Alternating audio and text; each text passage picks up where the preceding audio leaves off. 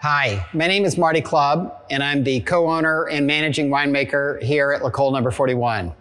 We're standing here on top of our fermentation tanks and in our barrel room. We just crushed our first lot of Cabernet Sauvignon from Seven Hills Vineyard in one of the neighboring tanks.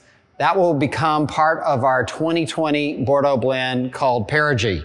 Today we have the 2017 Bordeaux blend Perigee. This is part of our vineyard collection of wines in Walla. Seven Hills is one of our estate vineyards. It's predominantly Cabernet, but has Merlot, Cabernet Franc, Malbec, and Petit Verdot in the blend. So let's taste it.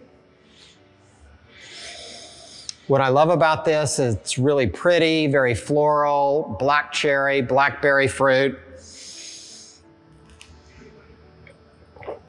but really spicy, nice herbal notes, and a little bit more of a silky, velvety finish. The tannins are very excellent.